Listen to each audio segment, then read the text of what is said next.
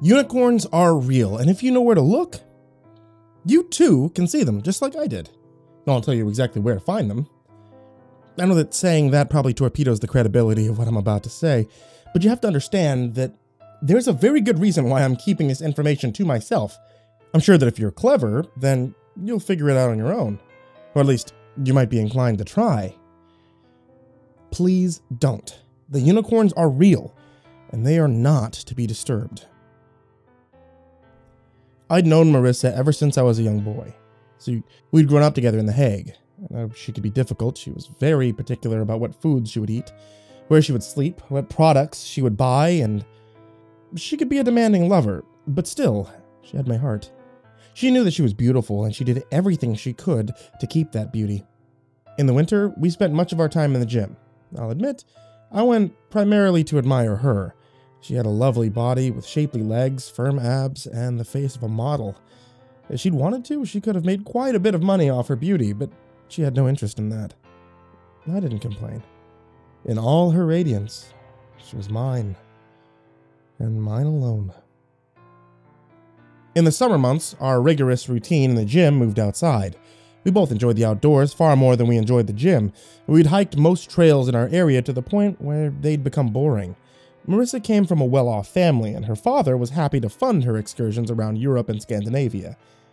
There was so much of the world to see, and Marissa wanted to see every inch of it. She wanted to dine in the most luxurious restaurants, to stand atop the great works of nature, and to conquer everything that there was to conquer. It was because of that when she heard about the unicorn forest in the Ukraine, she could not resist it. Our friend Stefan ran the same circles as myself and Marissa, although he was a bit older than her. He too had a thirst for knowledge and exploration. I suppose he chalked himself up with names like Byron, Marco Polo, and Darwin as great figures in history, although in truth I doubt most people would have known his name.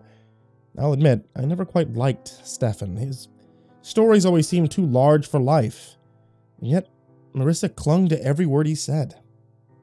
We'd met up with him for lunch when he told us of the Fey Forest in Ukraine, where unicorns roam freely like they did in the old days. I truly thought that he lost his mind completely. Yet I could see Marissa's eyes widening. I knew she was entranced. Unicorns? She'd repeat. In the Ukraine? You're serious? Absolutely, Stefan said. We had a glimpse up there. He showed us where to go. The area is quite remote, but I could find it again. You wouldn't believe your eyes, Marissa. They're more beautiful than you could possibly imagine. Her eyes darted over to me. I don't think my disbelief really actually registered with her. Could you get us a map? Where did you see them? What did they look like? The excitement in her voice was cute, I won't lie, but I still disapproved of it. Stefan just smiled like nothing was wrong as he took out his phone. It's a bit north of Kyiv, near the border where the Ukraine meets Russia. Belarus. He zoomed in closer to it. The forest he showed was closer to Belarus than to Russia, and on the map it looked unremarkable. It's a few days' hike. It's a round trip. But you will see them, I promise you, Stefan said. Marissa looked over to me, grinning wide from ear to ear. We have to go, Peter. We have to. Her mind was made up, but mine wasn't. I glanced over at Stefan, unsmiling. This all sounds a bit too fantastical. Even for you, I said. You said you saw them yourself. Did you get any proof? Not as much as I would have liked, Stefan confessed. A few pictures, not the quality I would have liked. He opened the photo app on his phone to show us what he meant. I could see shapes amongst trees that resembled horses. As I scrolled through them, I only saw a few clear shots where I could see any horns. The pictures weren't the worst quality I had ever seen, but they didn't wow me. If Stefan was competent, he could have photoshopped them in an hour. I passed his photo back to him. That's part of why I'm meeting you here today, he admitted. I need to get back out there. I need to see them again. You two are good hikers. You can help me get in there with decent equipment to photograph them. We could show others that they're real. Imagine it. Proving the existence of unicorns. This all sounded like some child's fantasy to me. but I could hear the palpable excitement in Marissa's voice as she spoke. Peter, come on. Even if it's not real, it's a new trail. There's nothing to lose, is there? I suppose she was right. We'd hiked trails for a few days before, just for the fun of it. This wouldn't be that much different. And I knew I couldn't say no to her. Marissa was used to getting what she wanted, and her reaction when she didn't could be difficult to cope with. This was not a fight that I wanted to have with her. All right, I finally said. I suppose there's no harm in going. I didn't expect we'd see any unicorns, but if this would make Marissa happy, it was worth it. Perfect. Yes, thank you. I promise you won't be disappointed, Stefan said, ignorant of the fact that I could never not be disappointed in him. We departed for the Ukraine within the next few weeks. Stefan and Marissa had handled most of the travel arrangements. It was a couple of days' drive to the Ukraine from The Hague, but we made good time. Stefan took over the driving as we'd stopped for a night in Kyiv. I sat in the back of the car listening as he shared overblown stories of his adventures with Marissa and waited for the ride to end. He'd been in the middle of recounting his famous luncheon with Madonna when we pulled onto a dirt road. The car rocked and shook as we continued up it. I looked out the window, seeing nothing but heavy trees on either side of us. The forest around us seemed strangely dark and lonesome. Something about it felt unwelcoming. You almost there? I asked. Close, Stefan replied. There's a clearing up ahead where we park. After that, we'll need to proceed on foot. I'll go over our route before then. There's a few landmarks we can use to get around. Oh, this is so exciting, Marissa chimed. She looked back at me, grinning wide from ear to ear. It was the most lovely smile I'd ever seen. Sure enough, Stefan had told the truth. There was a clearing up ahead where he parked the car, and afterwards we discussed our planned route, where we would head up north toward the large river. It would be about a day's hike. We'd follow the river upstream for about a day. Supposedly the unicorns live near the river. That's where we'd like to see them. After that, we head southeast, down a gradual incline that would take us close to the clearing. From then, we should have been able to find the car again. All in all, it was intended to be a 3-day hike. Marissa and I had gone through far more extreme conditions, and if his tales were to be believed, so had Stefan. It seemed easy enough. When we finished our final checks, we gathered our supplies and set off into the woods. It was late morning, and the day loomed ahead of us. I couldn't shake the feeling the surrounding woods gave me, but I did try and convince myself that this really would be a good hike. It was nearing dusk when we reached the river. The water ran wild, and the noises of it were soothing. Our day had been uneventful, but not unpleasant. As much as Stefan's ceaseless chatter annoyed me, I knew how to tune him out, like white noise. I stood on the riverbank, looking at the flowing water that shimmered orange in the dying sunlight. I could feel Marissa coming up beside me, her light blonde hair rustling gently in the wind. Her eyes were bright and drank in the sights before her as if it was all for her. It's beautiful, isn't it? I asked. Breathtaking, she replied. Should we get a picture? She didn't need to ask twice. I took my phone out of my pocket. We snapped a selfie with our back to the river, basked in the golden dusk. Still have it. I still remember Marissa's lovely smile. With the picture taken, she leaned in to kiss me on the cheek. Thank you for agreeing to come, she said softly. Well, even if we don't see any unicorns. It was worth it to see this, I replied. She playfully swatted me on the shoulder. We will. Stefan never lied to us yet, has he? I was pretty sure he had, but I kept that to myself. The next morning we set out early. As planned, we followed the river upstream. There was a bit of an incline, but I wouldn't call it a hill or a mountain, just raised in the landscape. The forest around us seemed far too quiet, quieter than it had been the day before for sure. The birds didn't chirp. I heard no small animals in the brush. Even Stefan was oddly quiet, although I wouldn't have complained about that. The only sound was that of the rushing water by our side. We walked for a few hours in silence, scanning the far side of the river. I saw nothing there save for more trees. It was Marissa who saw them first. Peter, she whispered. Her voice was sharp and drew me out of my own thoughts. I hadn't noticed that Stefan had suddenly gotten low to the ground, and Marissa was bidding me to do the same. I got low and I peered out at the river. I didn't see anything out of place at first. The camera, Marissa said. Get the camera. Stefan was fumbling with a large camera that he brought with him. It was a more high-tech device, no doubt meant to capture more legitimate pictures of these creatures, but I still couldn't see anything. There! Marissa pointed at something on the far side of the river. And then I saw it. It was almost invisible amongst the trees. Its fur had a mossy texture to it, but once I saw its outline, I'd recognized it for what it was. The unicorn was taller than a normal horse. In fact, I'd say it was easily twice the size. Its fur was shaggy, which helped it hide amongst the trees. A tuft of mossy fur hung off its chin like a goat's beard, but the most prevalent feature of it was the single spiraled horn in the center of its head. That horn must have been as long as my arm. The unicorn seemed oblivious to our presence, and it wasn't long before I saw others joining it. The others weren't quite as large. I assumed a few of them were juveniles. I watched some of the larger ones move to the edge of the river before bending down to drink. Stefan's camera clicked. The unicorn looked up before dismissing the sound as nothing. "You're beautiful," Marissa whispered. "Peter, do you see? Do you see?" I saw, and I was speechless. Stefan had been right. They were far more beautiful than I could describe. There was a surreal grace to them, like swans or peacocks. They seemed almost regal in this place. There was no sound save for the water and the occasional huffs they gave off. I watched as the largest unicorn even submerged itself within the river and began to cross. Stefan snapped another picture of it as it got closer to us, but I watched the unicorn carefully. "Should we be moving?" I asked. "Are they docile or?" "My guide last time said not to disturb them," Stefan whispered. "They aren't used to encountering people.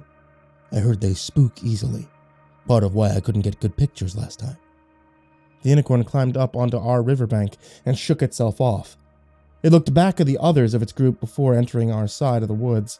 I saw a few more unicorns entering the water as well. Stefan snapped a few pictures of them before beginning to stand.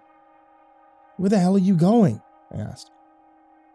"I'm going to try and find the big one, get a better vantage point." "You said don't disturb them." "I'm not disturbing them. I just want to get more pictures." Then, just like that, Stefan was off and Marissa was following him. She glanced back at me, a gleam of excitement in her eyes before she vanished into the trees. I swore under my breath and I went to follow her. I found Stefan a few feet away, crouched behind a log with his camera perched on top of it. The largest unicorn was just barely visible ahead of us. It stood guard as the others of its herd just joined it. There were a few others of its size that came first, followed by some juveniles. Stefan snapped his pictures, lining up each shot carefully before we took the photograph. As the camera clicked, I saw the largest unicorn look off in our direction. It seemed confused by the sudden sound. A juvenile had looked over as well, and I watched as it made its way closer to the log to investigate. "Look, look, look!" Marissa tapped Stefan on the shoulder to gesture to the oncoming baby unicorn. Stefan pointed his head out from behind the log, then aimed the camera at it. The unicorn continued its curious approach before stopping a few feet shy of the log. It flinched when Stefan snapped another picture, but didn't run. It just looked down at him as if trying to decide what to make of him. Marissa looked up in quiet awe.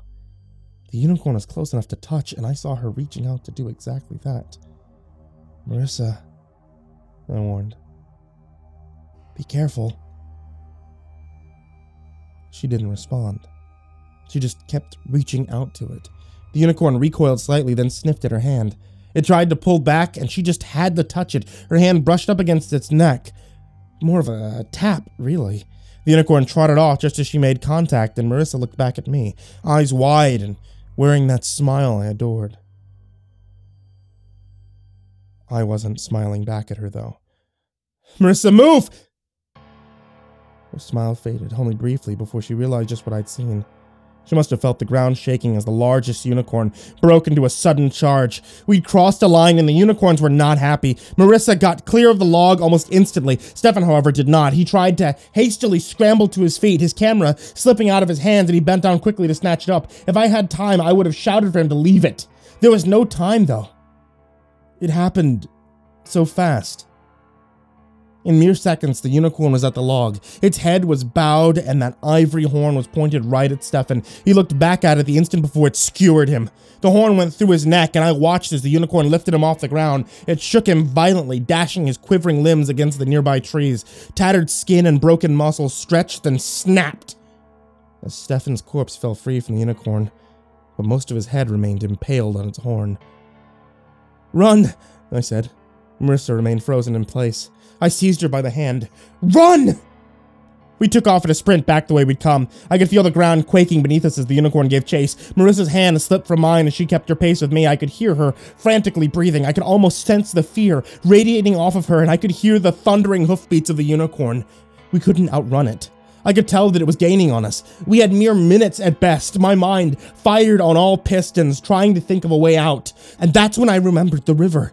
It was right there at our side. We could dive in and let the current carry us away. It wasn't a foolproof plan. It had more than its own share of dangers, but I liked our odds of survival in the river a lot more than I liked it against the unicorn. "Here," I said, and reached out to grab Marissa's hand again. I tugged her towards me, but as I did, I felt her fall. I heard the snap of something in her leg as she hit the ground and nearly took me down with her. She cried out in pain, her hand gripped mine tightly. Behind us, I could see the unicorn advancing. It would be on us at any moment. Tears streamed down Marissa's face. She was terrified. And so was I, but I knew I didn't have time to drag her to the river. With one pull, I ripped my hand from her grasp. "Peter!" she cried. She tried to stand. She tried to follow as I ran to the river. "Peter! Marissa's voice died in her throat, and I made the mistake of looking back as I reached the edge of the river. I saw her atop the head of the unicorn, its blood-covered horn protruding through her chest. I saw her eyes wide with mortal terror. I saw her mouth open in a silent scream of pain. Flecks of blood dotted the area around her mouth. The horn had gone completely through her. Her back was pressed against the head of the unicorn, and I saw it hoist her up, her limbs folding back against its skull. The unicorn's eyes fixed on me, and finally, I threw myself into the river. The rushing water dashed me against the rocks and fallen branches. It took me far away from my beautiful dead Marissa and towards salvation. I managed to pull myself to shore a few miles downstream, not far from a major road. I was battered, bruised, broken, and almost certainly half mad, but I was alive. My body was able to heal in time. I told the world that I fell into the river trying to rescue Stefan and Marissa. That's not the truth. No, I never could have saved Stefan. But maybe I could have saved Marissa. Maybe. There's no going back now. And what's done is done, and all I can do is give my warning. Do not fuck with unicorns. You will not survive.